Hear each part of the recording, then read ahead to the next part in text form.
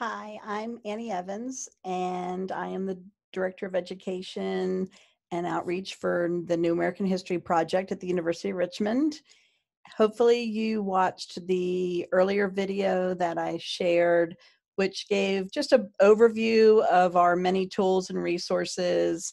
And also, before you look at this particular video, I hope you've already looked at Justin's video where he gave you a lot of great in-depth analysis on mapping inequality, which is one of our probably most downloaded resources from American Panorama, our digital atlas. So if you haven't had an opportunity to view Justin's video yet, go ahead and pause this one and come back to it after you have watched Justin's, because I'm going to be sharing learning resources that we developed based on that map. Okay, so if you're still listening, then I assume you have already watched Justin's video, and then you are now ready to talk a little bit about how you might use that amazing resource in your classroom. So if you watched my earlier video, I first introduced you to our website, New American History, and kind of walked you through our homepage. Used the menu to show how you can explore topics by era, by location, by edition, and then you already have a good overview of our premier resources, which are Bunk History, the connection tool for using current events as a jumping off point through space and time to look at how history and all of our collective stories are integrated. And you spent a good bit of time on Panorama as well, both through my video, the Twitter activities that we did if you participated, and through Justin's. So I feel like now you're in a really good place to jump into some of the learning resources. So if I were to click here, it takes you out to our learning resources page. I kind of talked in the earlier video about how you can search by learning topic, by Lexile or reading levels, grade levels, standards, and teaching strategies. And also showed you the newest features in our learning resource library, which are in the Trending with Teachers section. And then if you scroll down, you can go to viewing all the resources, or you can also do a search by learning topic, which would lead you to mapping inequality. So this is what I like to call the educator view of our learning resources. You'll always know that you're in the educator view because it will say there that it says for educators, and also because in educator view, you're kind of in this nice vanilla colored template here.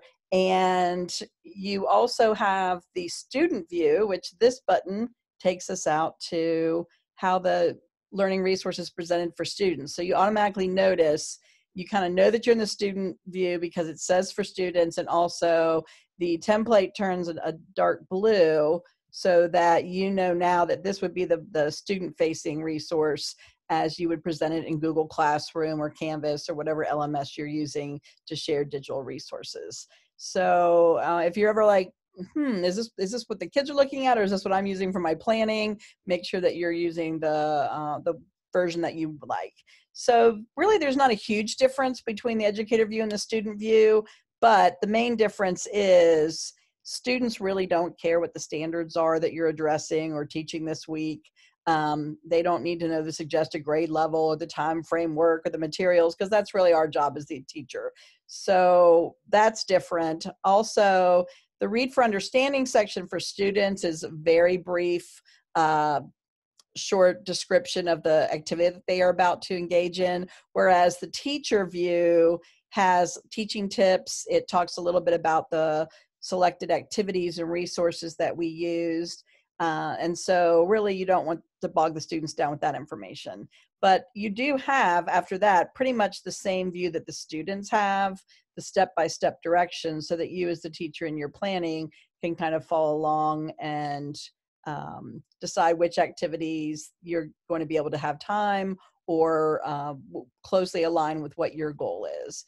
So our learning resources are based on a 5 E's curriculum model, but I did want to show you as you scroll through them, this website uses some really great map features to present images. And so it's always going to resize them. You'll see these gray bars occasionally on the side, and that's where they have resized the image to make sure that it has maximum clarity and is the best quality available for whatever device you happen to be on. So it may look different on a smartphone versus a tablet versus a Chromebook versus a laptop.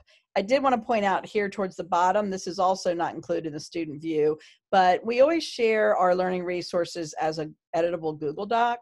So if you were to go to that, you'd have to be signing to Google, of course, but if you were signing to Google, it would take you to the Google version of this document where, let's say you're teaching students with disabilities who have certain modifications on their IEP, or you're teaching English language learners who may not be able to access the entire lesson, but you could perhaps extract certain activities and then reword them, maybe change the vocabulary slightly to adapt it to your needs. So we want to make sure that we're presenting this in as many different ways that will be most useful to you as the teacher. And then, of course, the teacher tips here that are included are not appearing on the student view. So that's just kind of a little bit of a difference in what you're going to get in the teacher versus the student view. But the heart of the lesson is going to be the same on both versions. So as you are planning, if you're not familiar with the 5Es model, the 5Es model is based on, kind of start off as a STEM type learning model, but very quickly realized it was just grounded in really good pedagogy, and we would be able to adapt it for other curriculum areas. I know there's some states, I believe Texas uses the 5Es model for all of their content areas in their statewide curriculum. So I'm going to go ahead and move us back over to the student view. And so the idea behind mapping inequality and studying redlining with students is to, first of all, we always want to front load the vocabulary that they're going to encounter during the learning resource to make sure that we're kind of all speaking a common language, and also to introduce new topics such as restrictive covenants that are not typically taught in most textbooks, and new terms that most students and many adults until very recently have not been familiar with, like structural racism. So exploring the vocabulary ahead of time, we always want to start with that. And then this reading for understanding just kind of prepares the students for the topic of the day. One of the features on most of our maps in Panorama is this kind of how to use this map section that I really like. Tips on how to look at what type of data or what type of resources they're going to be able to find. So I'd like to sometimes start with this page with students and have them just sort of look at the types of images and icons and documents, and maybe kind of turn and talk to a neighbor about what do you think this lesson is going to be about, or what do you think we're going to find out today, is a good way to kind of get them to start activating their thinking. There is a button here that takes them out to the map so that you don't have to go and, find it or have them type in a URL. So it launches directly out into the map so they can toggle back and forth between the learning resource and the map itself. Justin demonstrated how to use the map the other day. So I'm going to go back into our lesson. And so once the kids have both the map and learning resource up on their page, I like to, if we're doing face-to-face instruction, oftentimes I'll put them in pairs so that one is kind of driving the map while the other one is moving the learning resource along and displaying the activities and the questions. I find that that usually works pretty well to pair them up in that way. We always start with a compelling question for each of the E's. The first E is engage. So in this case, how can maps help us visualize the segregationist housing policies of New Deal America? So we have them kind of use the how to use this map image that we showed you a few moments ago, and just give them time to explore on the map before we tell them anything else about it, or before we jump right into step-by-step directions. I always want to give them time to explore on the map. This gets them kind of excited about the topic, but also they're going to start to become more familiar with these types of maps as you integrate them into your instruction, and they're probably going to teach us as teachers a few things. I find that whenever I work with students, they always find things that even maybe I didn't know the map could do. So give them a good bit of time to explore. But once they've had some time to do that, we do walk you through kind of step-by-step directions so that kids know where the tools are and how to locate them. So in this engage section, this is basically just kind of a tutorial, self-paced on just how to navigate the map. And so we've got the introduction. They want to read that first. Let them toggle between the map options that Justin shared with you in his video.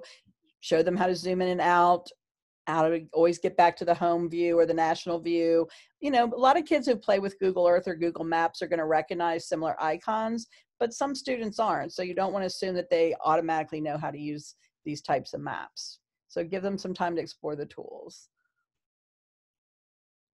And then there's a really great introductory piece that is embedded in the text from the map. And so having the kids do kind of a paired reading of that introduction with a partner and alternating, taking turns between being the reader and the listener, works on their listening skills and also their reading comprehension skills. And then have them do a turn and talk. What did you find surprising? What was interesting about the topic? Did you see some of the new vocabulary in there? And what questions are you starting to have about the map? And have them do that back and forth with each section of the introduction. I think one of the examples that is highlighted in there is looking at the Savannah, Georgia. So discussing maybe how the maps for Savannah, Georgia are different from the maps for wherever they live, whether it be Richmond, Virginia, where we're holding this institute, or somewhere else that they may have lived before. And then continuing to familiarize themselves with the different tools of the map, asking them to find, what are some of the different options they have? What do they see as they're changing the map into different settings or different views? And then having them talk a little bit about why the map is designed the way it is. Why did the cartographer choose to present this data and visualize it in this particular way?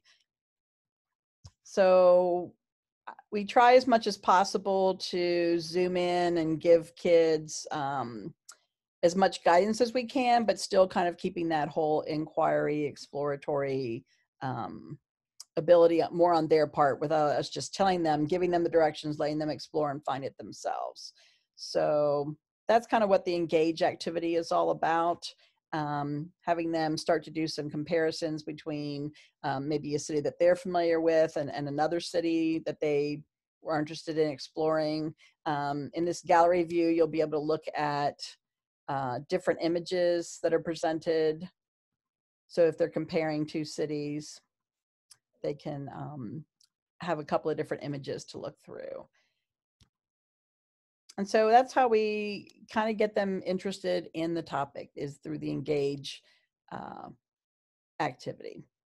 So towards the end, wrapping up, asking them what patterns they're noticing, how the map changes, and what they're noticing as they're exploring the map. We always suggest some sort of formative assessment, such as an exit ticket. We don't use the last E in our particular version of the 5Es model, which is typically evaluate. We tend to do an extension activity, but other than that, we follow a pretty basic 5E model here. So the explore activity is now going to get them starting to ground the use of the map into the time frame. So we're dealing with the New Deal America. And the question here is, how did redlining contribute to decades of racial segregation in America? And so again, we're going over those terms like redlining and structural racism to get them to kind of look at the impact, long-term impact of these practices. So once again, they're going into the map, and we're asking them to navigate to, in this case, we're using Kansas City as our example, and having them start to do a little bit more deeper analysis on the map. So looking at what kind of information, having them explore and having them start to hover over those areas by grade that Justin shared with you in his earlier video, and then asking them, like, what are you noticing about the map as you hover over those colored bars? Have them start reading some of those descriptions and locating those places on the map and making observations.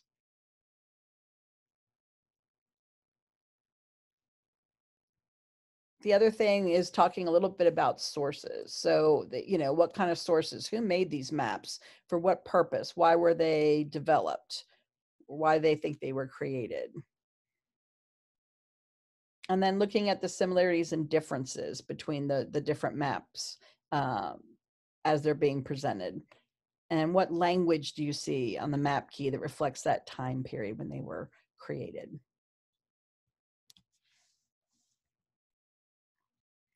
Then we have them actually zoom out and look at individual neighborhoods. So again, we're looking for patterns. We're looking for the way neighborhoods were grouped. Were they adjacent to an industrial or commercial use area? How about neighborhoods that are grouped in relation to bodies of water? And then having them talk about what differences they're seeing there, so that they'll start to perhaps see the differences. Waterfront property is usually not something that families in a red line neighborhood are going to be able to afford. So we're usually going to look for real estate type patterns like that.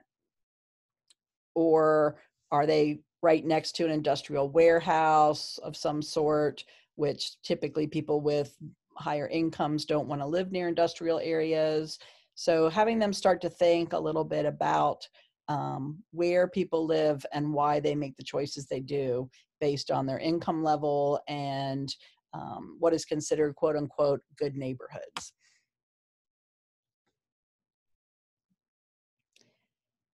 Also, there's a lot of skill building involved with this particular map, and especially so having them using things like the donut chart and the concentric circles. These are features that you'll see in other maps and that they will encounter in other situations. So we're constantly building up their skills in addition to teaching the content. So having them looking at different views on the map, using different resources and different tools, again, looking for patterns. In this case, pulling in some math, looking at percentages, like what percentage of each of the graded categories do you see?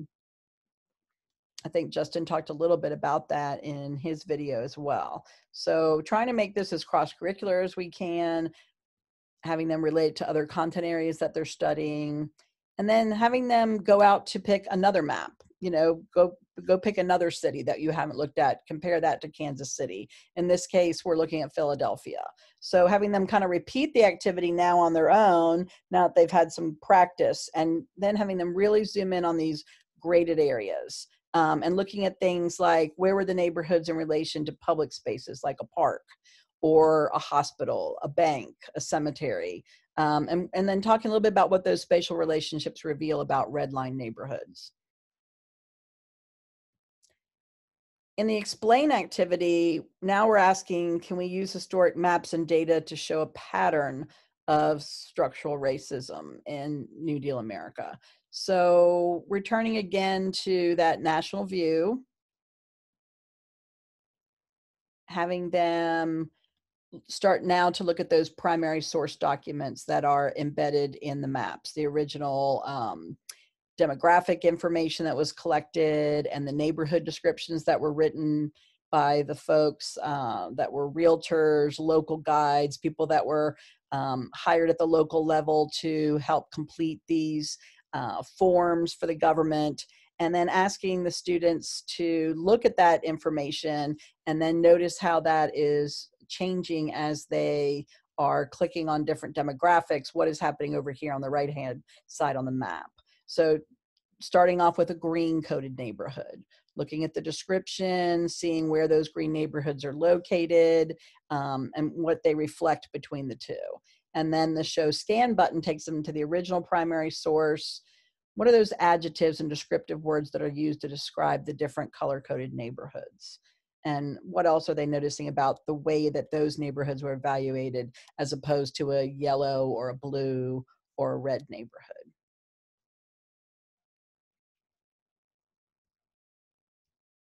and then having them repeat those same steps for each of the other color-coded areas. So going through from the green neighborhoods to the blue neighborhoods to the yellow ones to the red, looking at those clarifying remarks and trying to see what patterns they are starting to find between what was described for each type of neighborhood.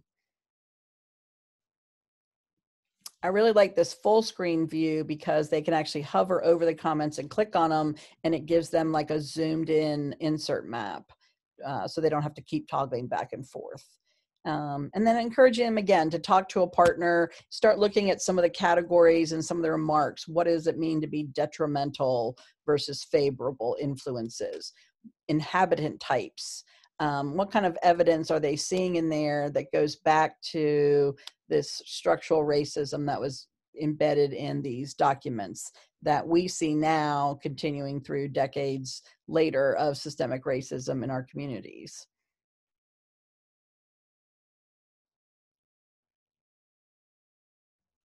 So for Elaborate, now we're taking the map and also using an article in Bunk. So if you watched our earlier video, you're a little bit familiar already with Bunk. So all of our panorama maps are embedded in Bunk so that students can make connections between the maps to different articles, different points of view, making those connections through the tagging system. So having students go out to an article on how redlining's racist effects have lasted for decades, having them look at that article and then start to look at some of the connected pieces. Now remember, the connections are not going to always be the same. So if you were to click on this article today, this would most likely not be necessarily the first connection that pops up, because as we are adding new articles, and as you can imagine, the last month or so, we've already had many articles have been added relating to the topic of redlining, given what's been going on in our country with the protests following the deaths of Mr. Floyd and others, and the discussion on police reform. So these changes are happening all the time. So when you're planning your lessons, you want to make sure that you don't assume that this stack is going to be stagnant. It is not. It will constantly change. The connections will change. The icons that you see here will change. The tags, when you click on those connections, will change, because Bunk is constantly adding new content, which is what makes it fresh and interesting for kids. But if you're not used to using it, you know, some folks will take a screenshot like this, and then they get up in front of their students the next day, and the view has changed on the live site, and it kind of throws them at first. So make sure that you and your kids feel really comfortable with that, knowing that it's going to be a dynamic system that you're going to be working with, which is great, which is okay. It's what keeps kids interested. So having kids look at the connections between the two, having them select maybe one or two articles that they want to read and get a new view or new perspective on how the maps could be used, or how they lay out this case for how redlining is impacting communities of color in particular today. So having them, again, working in partners, teaching them how to use those connections through Bunk, having them look at the tags and what ideas would they explore on the map based on those topics and the tags related back to what they read in their earlier explorations of the maps themselves and the area descriptions and the primary documents. And then have them, again, looking for similarities and differences. Working in groups of 3 or 4, they could select a related card and read an excerpt, and then have each person in their small group read a different excerpt, and then have a discussion. What are some things that they're reading about in these various articles on Bunk that are talking about redlining or talking about structural racism, and then what are they seeing perhaps in their own communities? Are there certain areas of town that they think would nowadays be graded or color coded a certain way? And what are your clues, or what is on the physical landscape that would lead you to believe that? And the activity for this is for them to then use their own creativity, produce a one-pager, sketch notes or an infographic, and we give you some suggested resources on how they might produce their own. But having them visualize what they've learned about redlining in a creative way. We always include our citations for the maps so that we're modeling best research and learning for them if they're using one of our maps or one of our bunk excerpts for their National History Day projects or research report they're doing for you. We want to make sure we always provide that. We also have a comments feedback form down here at the bottom, and we would love to have all of you fill those out for any of our resources that you explore this week or moving forward. We're always looking for feedback. So I hope this gives you just a good overview through our learning resource for mapping inequality. I hope you'll consider piloting in your classrooms this year and providing us with some feedback, or invite us in to come and work with you and your students. So I enjoyed spending some time with you and look forward to the rest of the Institute.